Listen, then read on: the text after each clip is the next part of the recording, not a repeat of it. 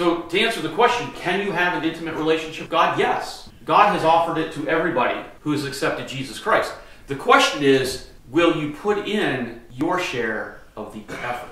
And I close going back to the idea of young couples getting married.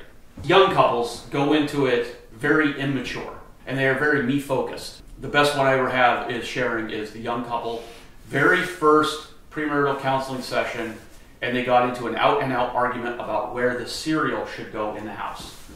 And as they were married, and I watched their marriage never grow, because that communication never changed. There was never a give and a take. It was a take and a take.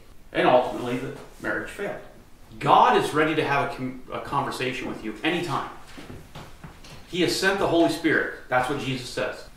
But you have to be in the conversation with Him to grow.